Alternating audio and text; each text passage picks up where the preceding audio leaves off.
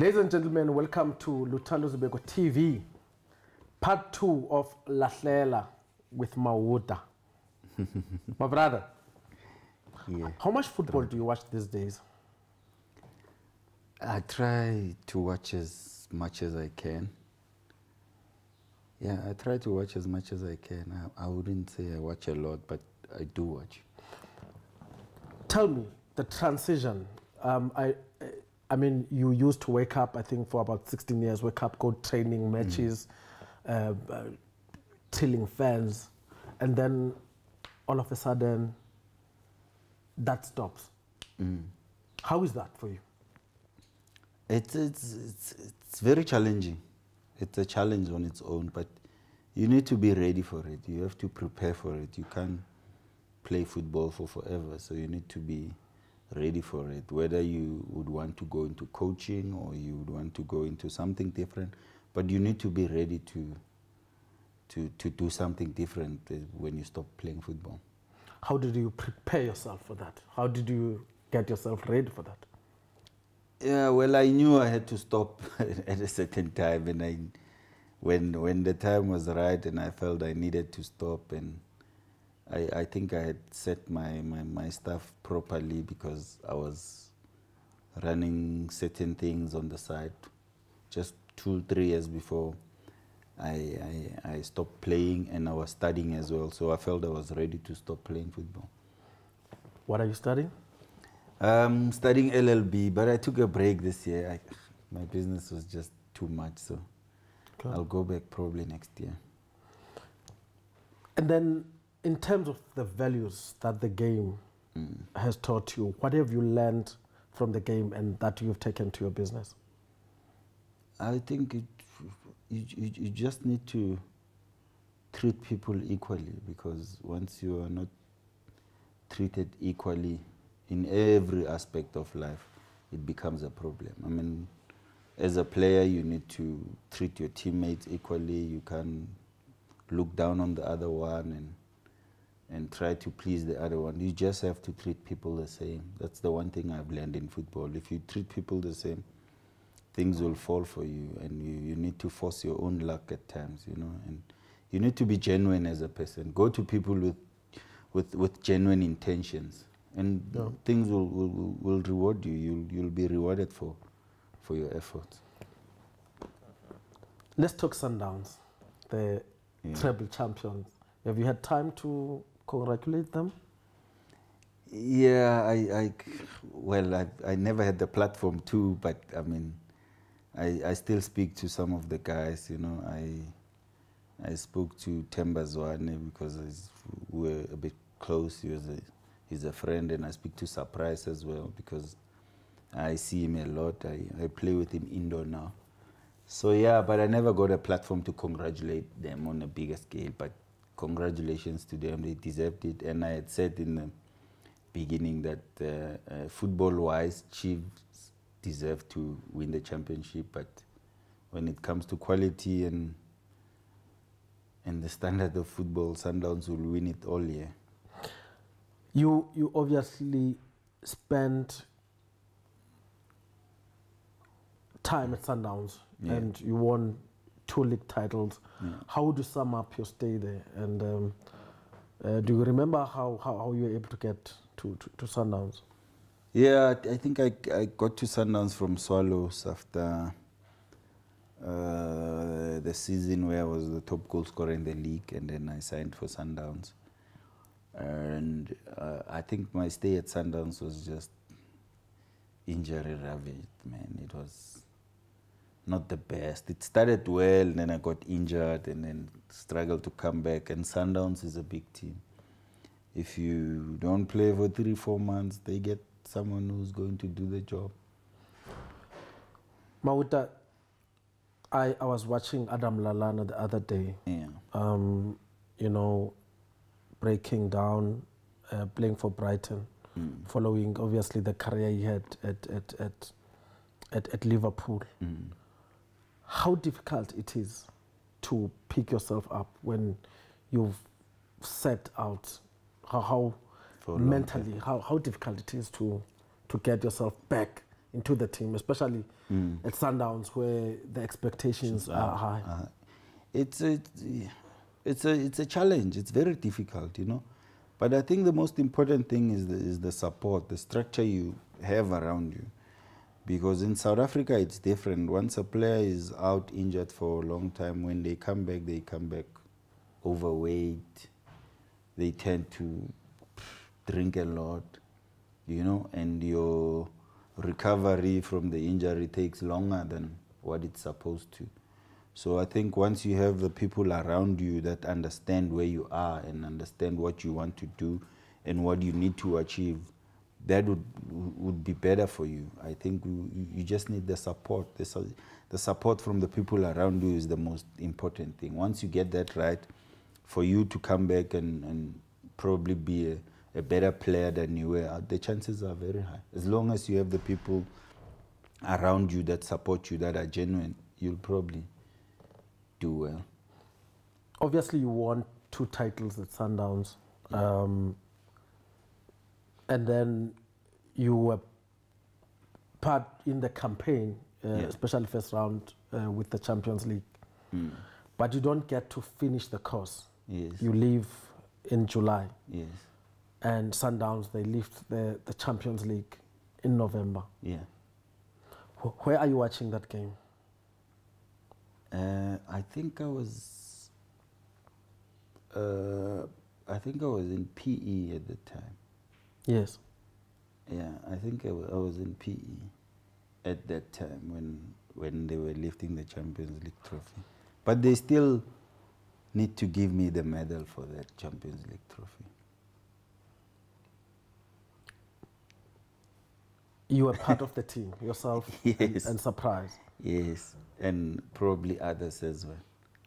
Because it's a very tricky one, but I just, maybe that's why I'm studying LLB, because when I'm done, then I can go to Caf and then look at their rules and then see where I can come out and say. Where you are, you feel that you deserve the Champions League final because you're part of the team. Yes. Because you played You matches. can only register 30 players in the Champions League for a season. Yes. And you can't replace or do anything. So if you win the Champions League, they give you 30 medals for the players that you registered. How much of a disappointment is that for you? I mean, It's in other countries, probably in better leagues and in better countries, they would come and give you your dues and say, you know, you were part of this team, even though you played the first round or whatever, here's your medal, you deserve it, your name is there, you know. The players that won the Champions League at Sundowns, if you go to FIFA or Caf record books, the names that are there, my name is there. I was looking at it when I was looking at your what you've won. Yes. And I saw the Champions League trophy. But I know that you were with Chippa in PE during that time. Yes. Have you spoken to anyone at Sundowns about this? No, I think it's upon the club to do that. If the club is bigger, because it's a big club, it's not a township club, they should do that. I wouldn't go to Sundowns and say, no, I deserve it. The club should do that. But clubs in South Africa, well, it's normal in South Africa when a player signs a contract with another team and he still has 6 months to play here, they'll tell you, no, he can't play, what, he must just go and whatnot. There's a recent situation with what happened with George Maluleke. Hence, Chiefs lost the league. I mean, they could play the guy. He could play him until the season ends. Yeah. And they would have stood a better chance. But now, it's what it is. There's no one who's talking about it. People don't want to talk about it. I don't know who needs to talk about it first for people to. Wow. Football. Yeah. And then you obviously go to Chippa to wrap things up. Yeah. And how is that move? Because I remember once when Sundowns came through and you were with Cheese Boy. Yeah. And you you asked me for the For the Chippa, song. for the song, Yeah. And then now you, it's a Nelson Mandela Bay Stadium, and the song is pumping. Yeah. You wanted, is it the move that you wanted? Yeah, I think so. I wanted to go to Chippa.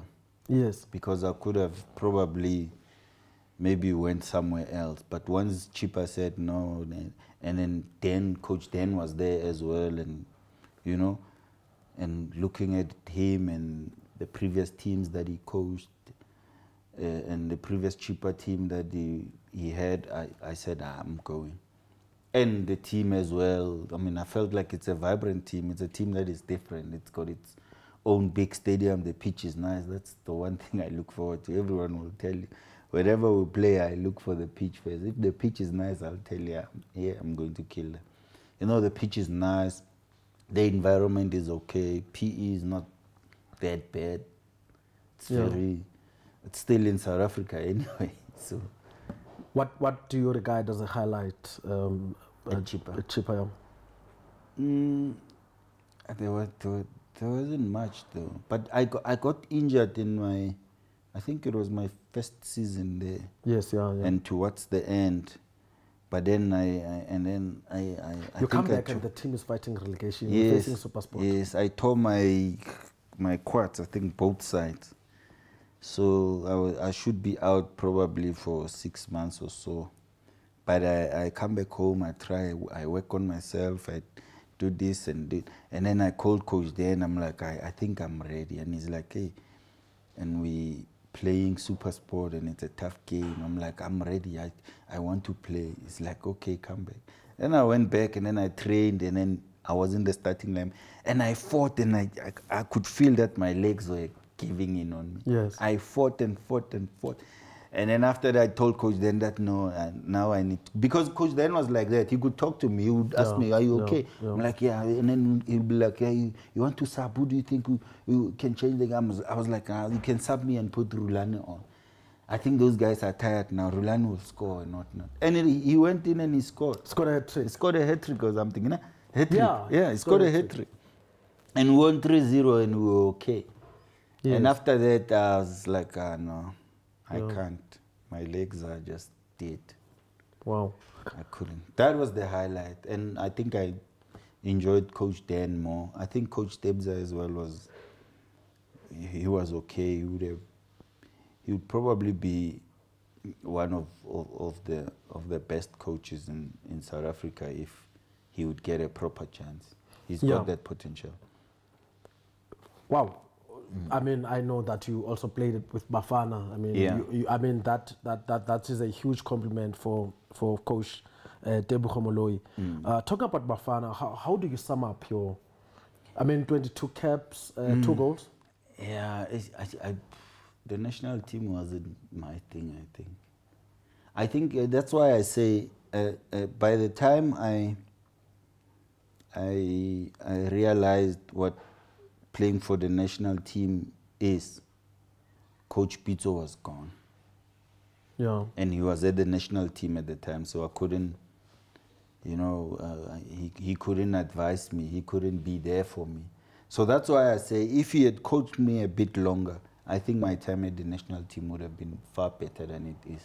I don't know when was the first time we met, but I do remember that I made a debut on Soccer Zone because I was hammering Santana for leaving you out of the national team.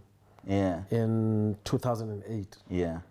I think as the guys, the squad that was going to Ghana. Oh yeah. The team that was going to Ghana. Okay. So I was hammering. So they took that clip and played that clip. When you say that Bafana maybe they were not meant for you, what do you mean about that? Because I'm sitting here and thinking that Bafana are meant for each and every player that is doing well. Because in 2012, you are the top goal scorer in the league. But you don't get as much call-ups. Yeah. I wouldn't I think this question I answered in a very funny way, because I compare things to certain people and other people think I'm being unfair to myself. But I would think not every player that plays very well in the league can do well at international level. Okay. Well, I would think it's not always a guarantee. I mean, you have the likes of Andy Cole. How many goals did Andy Cole score for Manchester United? A lot. Yeah. But he never did well for the national team. Yes. He never did well. But that doesn't mean he wasn't a good player. He was. There's a lot of them. I mean, I'm just trying. Yeah, I'm thinking. Also players that. Yeah, I'm thinking even locally. Yeah. I mean, they are stars at their clubs, but they never really made it at the national team. So I would think probably I was one of those, if people will come out and say it. But I just think my time at the national team was a bit short. Could have been better, but it wasn't what I wanted. Obviously, you were in the picture for the World Cup. Yeah. How big of a disappointment is that to miss out? To tell you the truth, the World Cup, I wasn't really interested in that. I wasn't. I knew when if Coach Santana was the coach in the World Cup, I would have been in the World Cup. But I knew Perriera didn't like me. I knew he wouldn't, because he never selected me even once.